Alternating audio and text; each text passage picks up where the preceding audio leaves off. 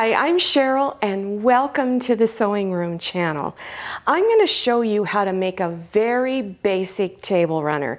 You can make it any width and any length that you like. Also, I'll show you how to change the shape of each end of the table runner. You may want to have just round corners, just squared off rectangular corners, corners cut at an angle, or even make each end of the table runner pointed.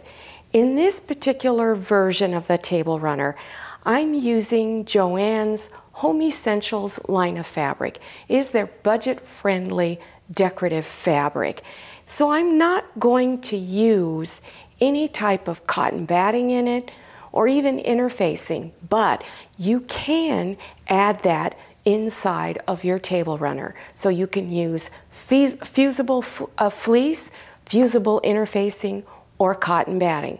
Just remember, if you use cotton batting, you need to do your quilting stitches. So if you need information on how to do quilting stitches, check below your YouTube screen for that video link. Okay, let's get started. For this table runner, if you want to just make a short one, which will be between 40 and 42 inches, all you need is a ½ yard of fabric for the outside and a ½ yard of fabric for the lining. If you want to make an extra long table runner, you're going to need double that amount. So you would need 1 yard of each.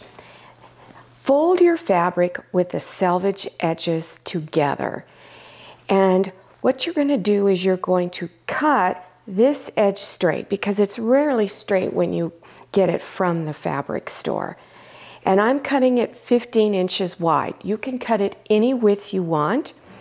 So go over 15 inches or whatever the width you want yours and do a cut. And then go over another 15 inches for the long table runner and cut again. Now you want to cut your lining exactly the same way. If you're making the longer table runner, you want to take your two pieces, cut those selvage edges off, and then bring those two pieces front sides together. And at just one end, pin and stitch a 1/2 inch seam. And then do the same thing with your lining fabric. And then on both your outside fabric and your lining, press that seam open. Now you want to bring both your lining and your fabric for the top front sides together, the pretty side. So on this you can see the pretty side is here, it's facing down towards my lining. If you have a print on your lining, make sure that print is also front side up, so that no matter which way you look at it, you're looking at the back sides of your fabric. Indicate an area on just one of your long edges that is going to be your opening. So where I've got two pins is where I'm going to stop stitching. And so I will start stitching here. Now on just one edge you're leaving this opening. And you're going to stitch on each side, the two longest edges, 1/2 inch seam. For now you're leaving each end open. If you want to just make the shorter table runner, you don't have to worry about this next step. But if you want a longer table runner and you've stitched your two ends together, it's going to come out to 80 some inches. But maybe you don't want it quite that long. So I'm going to show you how to easily shorten it. I like the seam in the very middle of the table runner, because if you're putting a centerpiece, it kind of covers up that seam. So what you're going to do is fold it in half at the seam. Okay, and make sure it's lined up, because you want it an even amount on each end.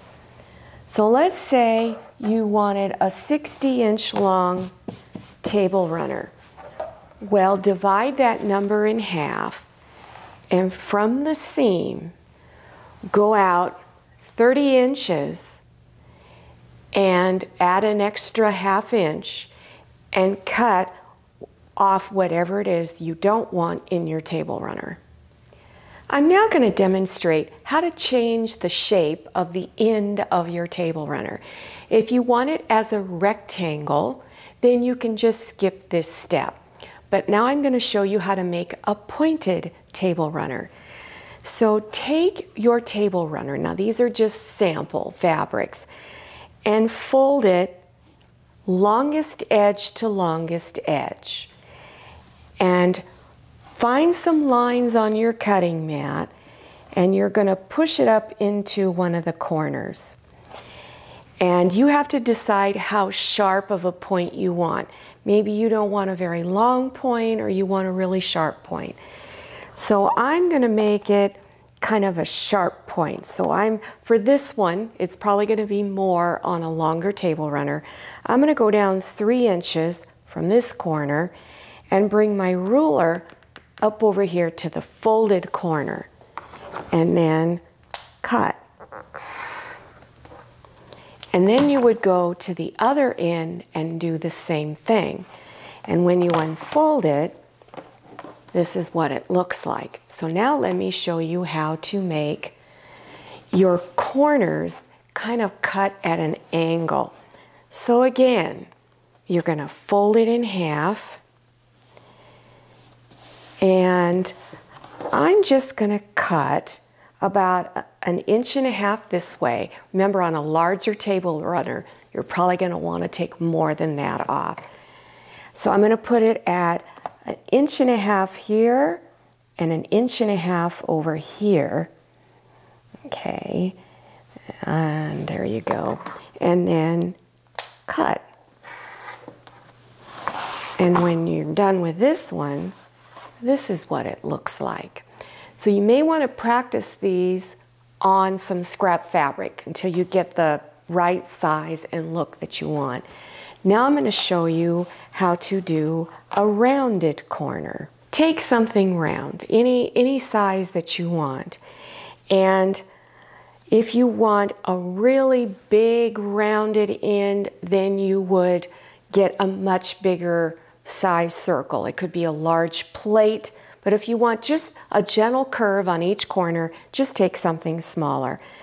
Take your template that you're using, and when the sides hit the edge, the sides of the template hit the edge, then we can either draw around it or just cut around it with your rotary cutter, like that. And then when you're done, your corners are rounded. After you have cut whatever shape you wanted at the end, then go ahead and finish stitching your 1/2 inch seam all around. I did the rounded corner, so like I said, I just went around 1/2 inch. If you did the pointed corner, make sure when you get to the very pointed end, or excuse me, if you did the pointed end, then make sure when you get to that pointed area, you leave your needle down through the fabric. Turn your table runner and continue stitching the other way. You do the same thing on the one where the corners are just kind of angled a little bit.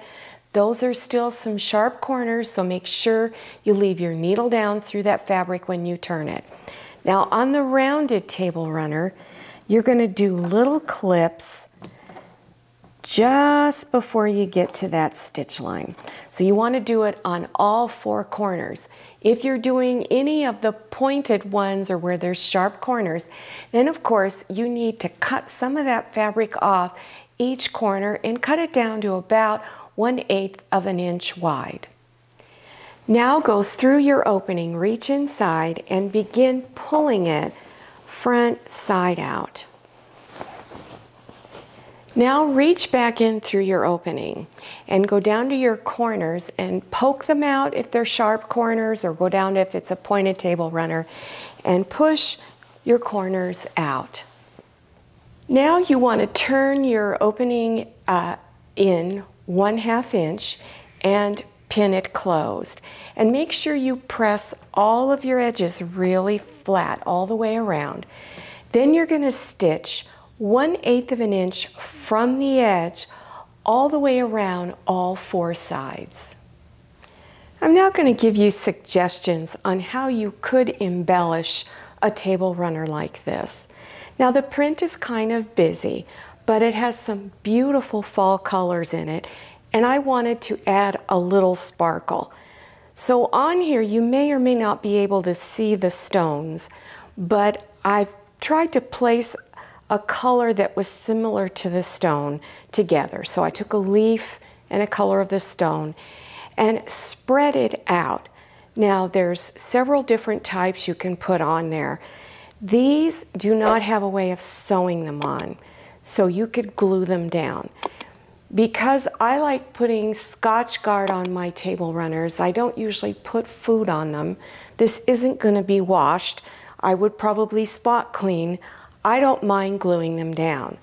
But if you prefer they were stitched on, I know Joann sells these, and they've got a hole at each end of the jewel, and you could hand stitch them on. Then I want to give you a few other suggestions on how to embellish a table runner. You could buy these beads that are on a little fabric band usually, and you would stitch it inside of your seam, and you could add a little bit at each end, and this looks really pretty. I've given this type as gift to people, and here it is with a green. You could even do this for Christmas. It's really, really pretty for Christmas. You would just stitch it into the seam, and you can see how pretty it can look. I hope you enjoyed this tutorial and that you try it. You can make a lot of table runners just like this very, very quick, and they make great gifts. Now, don't forget to follow me on Instagram and check out my Facebook page. And if you're interested in other table runners or other beginners projects, make sure you check below your YouTube screen for those video links. Thank you so much for watching. See you next time, and happy sewing. I hope you enjoyed this video. If you did, please click on the thumbs up button. Don't forget to click on share to share this video with your friends. If you haven't subscribed yet, click on that red subscribe button down there in the lower right-hand corner of your screen. Don't forget to click on the bell. I'm Cheryl, and this is a lot of mayonnaise. See you next time, and happy sewing!